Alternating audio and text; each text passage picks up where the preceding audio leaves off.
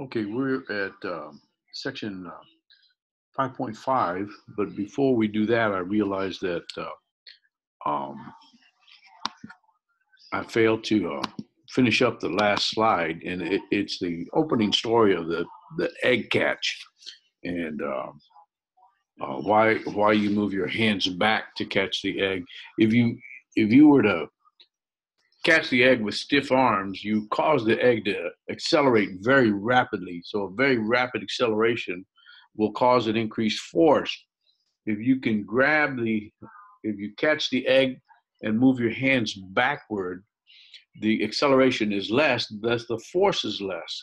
And the force, with stiff hands catching the egg, increased force, you're more likely to crack the egg. But if you move it back, if you catch while moving your hands backward and slow down the acceleration, then the force is less. That's the only thing I missed on the last section. I apologize. Let's go to gravitational force and weight. This is section 5.5. The cliff diver there, I think, is like from Mazatlan. That's not Acapulco. But if you take the force equals mass times acceleration, and you substitute gravitational acceleration g for the acceleration, you get the gravitational force. Some of the forces in this case is gravitational force. That's what's acting on this diver that's making him go into the water. So the gravitational force is equal to the mass times the gravitational acceleration. What we use is 9.8 meters per second squared, but it does, and just the weight is just the gravitational force, the magnitude, mass times the gravitational force, and no vector involved.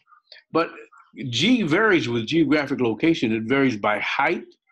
So if what you weigh at the bottom of a skyscraper is actually more than when you're at the top of a skyscraper. You actually, as you're basically changing the radius.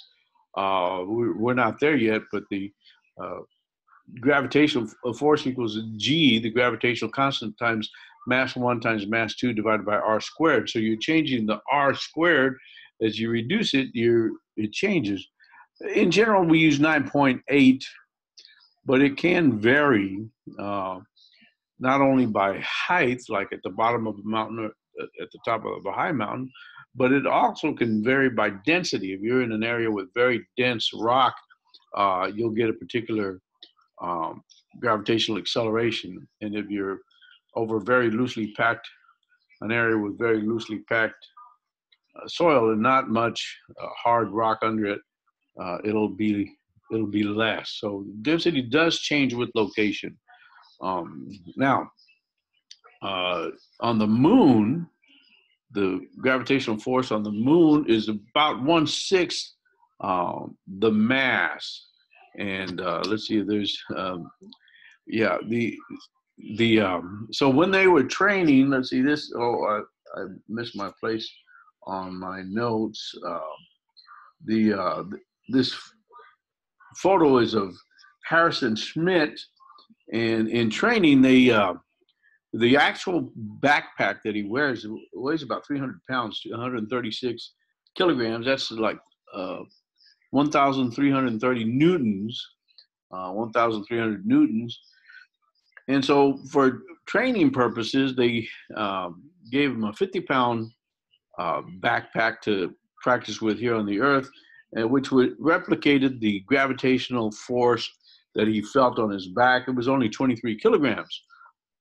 Now, the problem was when he went up to the moon, the weight was about the same, but the inertial mass, in other words, it's a lot different if you have 23 kilograms on your back to like move around than if you have 136 kilograms. 136 kilograms, there's a lot of inertia and it's hard to move. So while training, though they replicated the gravitational force on his shoulders, they did not they did not take into account the inertial mass, being able to turn, move that much mass, even if it's in a lighter gravity, just to move that much mass is a lot more. So the inertial mass is it's the way we define it, its tendency to either stay moving or to stay still, versus the gravitational mass, which is just its weight.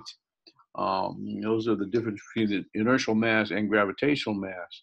Now here on Earth, they end up being the same as we understand them. Okay, suppose you're talking by interplanetary telephone to a friend who lives on the moon. He tells you that he has just won a Newton of gold in a contest. Excitedly, you tell him that you entered the Earth version of the same contest and also won a Newton of gold. Who's richer, you, your friend, or is it the same?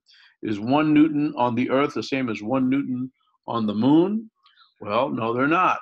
Since the gravitational force is only 1/6 of what it is on the Earth, you need more mass to make up 1 Newton. So your friend is actually richer to get, the 1 Newton of mass that the 1 Newton reward that he won is much more mass just to get that 1 Newton, because gravitational force is less. Okay, and we'll stop it there, and then we'll go on with Newton's third law.